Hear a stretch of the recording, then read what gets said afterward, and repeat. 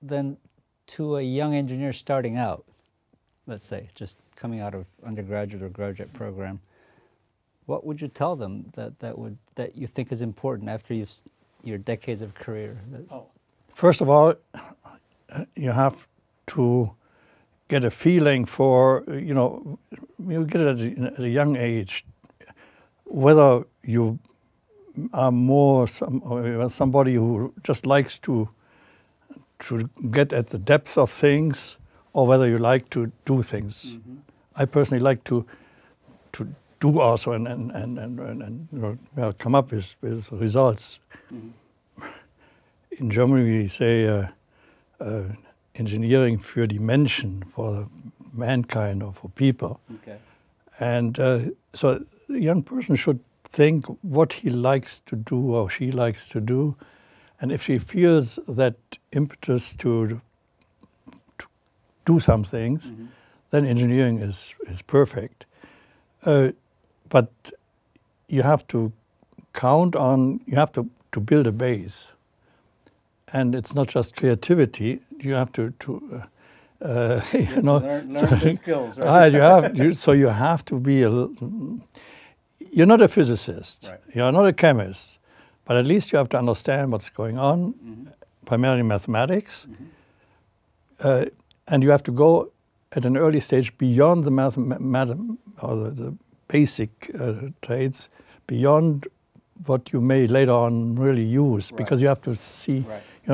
You have to have the horizon. The horizon has to be broad, and therefore, there is also hard work, and you have to like it.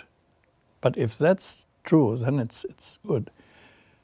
An additional aspect which is frequently forgotten is engineering is quite interdisciplinary, and not only in the technical and natural sciences mm-hmm. area, but also in economics and also in social sciences. Mm-hmm. There's a responsibility. The engineer has a responsibility, right.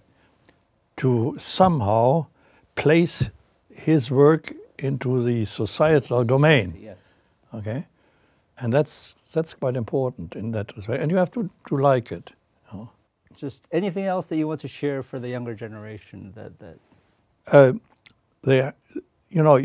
you have to be ready to work within society, not just do your job, which is interesting and nice, and too many engineers are just sticking too closely to their job, and you can see it. They are not in parliaments. Right. You don't find, at least in the Western world, not many engineers in the political area. Yeah. But it's important if you think in terms of the questions which are coming up or which are presently on the table: environment, energy, mobility, information, and so on. Those are definitely first technical solutions, right. But to somehow utilize them and use them, that requires a different approach, and engineers really have to think about it. Right. But it's also an opportunity. You were mentioning young people. Yeah. It's also an opportunity for young people to reach out. Right. So that engineering is not just something in the lab. Exactly. Yeah. Engineering is a much broader field, yeah. No, and that's what